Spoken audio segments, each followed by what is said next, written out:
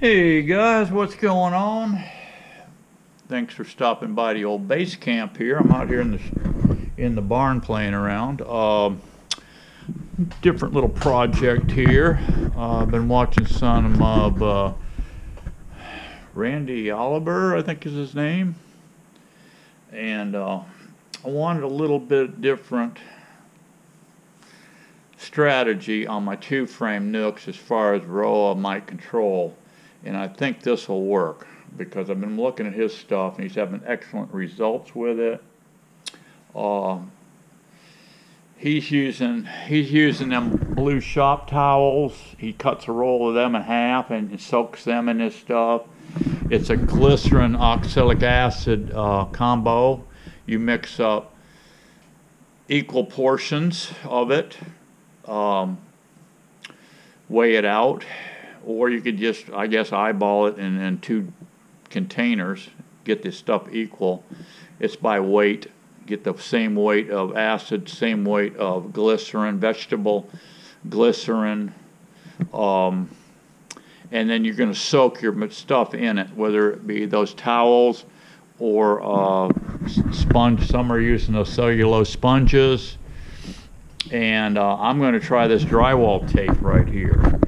I got a rake set up over there, and I got my drywall tape, and I'm put a mark here on the bench, this one and this one, so I can come up here and cut it.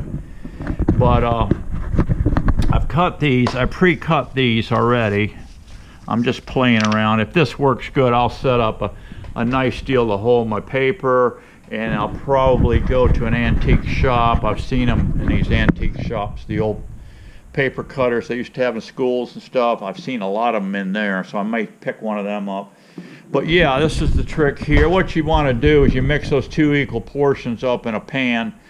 I've got a turkey roaster pan thing that would be perfect for this. They say don't use glass or stainless, so that turkey thing would be perfect because it's a ceramic. And you heat the material up to 160, or 170 max. Don't go over that. You'll destroy the stuff, from what I understand. So cut the temp off at 170. Use a laser probe thing, whatever, or a candy thermometer in there. And so here's the object of this little trick here. I pre-cut these here.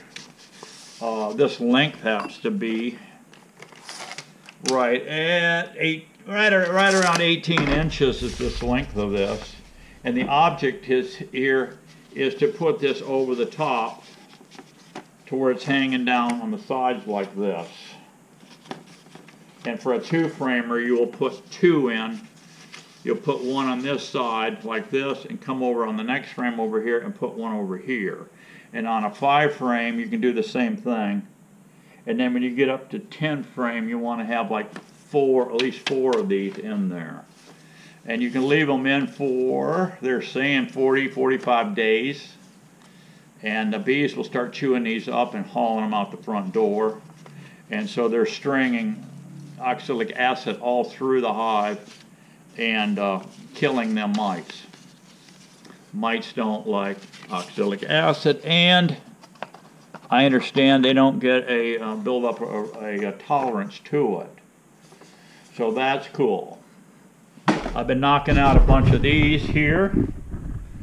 I've been researching quite a bit on the PT stuff. I've done it in the past.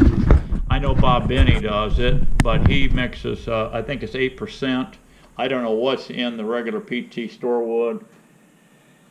But I've decided to halt that program, and I put the material out back, and it's on one of the bee stands. I'll let it weather for a year or two out there, and then I'll assemble it. I haven't cut any plywood up, but I'm not going to cut that. I'm going to save that PT wood for workbenches or whatever. But I've been knocking these out. I've been buying these 10-foot 2x8s, buying 10-foot long.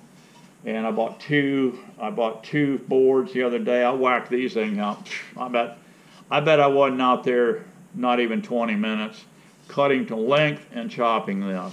Not even 20 minutes to knock this project out. So I got enough for a dozen hives here. what you'll end up with is this. This is what you're going to end up with all the saw cuts. Your last piece is going to be this high. So it's going to be 3/8 less than a 10-inch one, okay? But guess what? You take one of these, you end up with 2 boards, so you're going to end up with 2 of these shorter ones, but they're 3/8 shorter. So just put one on the other end. Make your tops flush with your plywood, right? And you're going to have a 3/8 at the bottom. That'll be an entrance. Works out perfect. You get a dozen. You're going to have a dozen hives out of 2 boards, 10 foot long. Okay. I'm running a little test here with this paper, and it looks like it's penetrating very nicely here.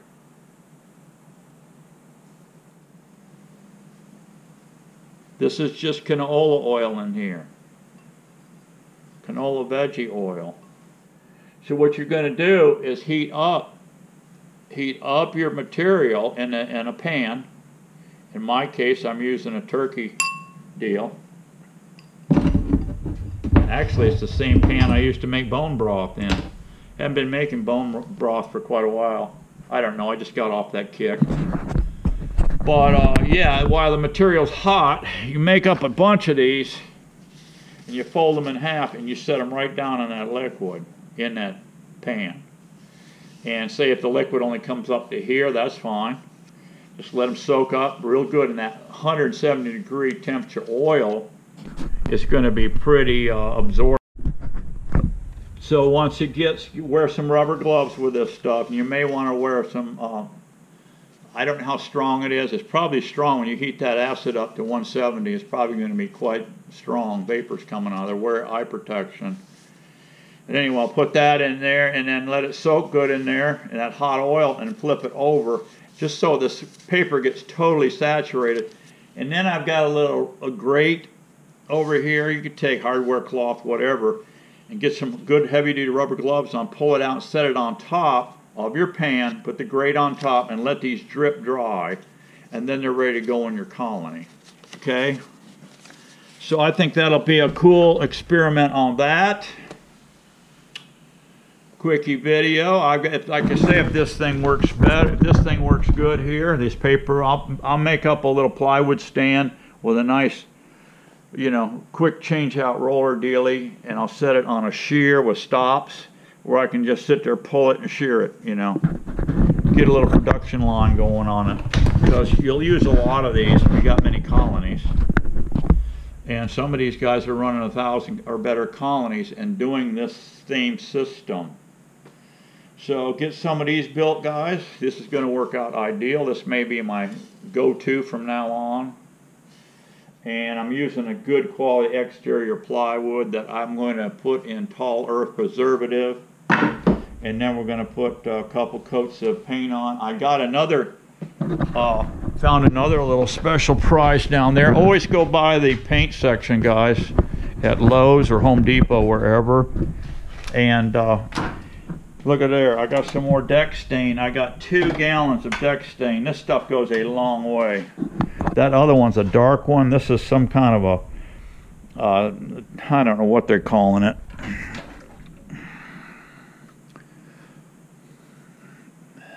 Called Classic Gray. That'll be a cool looking beehive. Dries in 2 hours. This mid-wax stuff is very good quality. I'll just paint this on the outside only. They actually had another gallon down there. They were only $9. Both of those cans were only $9 a piece. So look for those deals. Wherever we can save money, you know, let's do it. All right, guys, I'll catch you on the next one. Be happy. Bye-bye.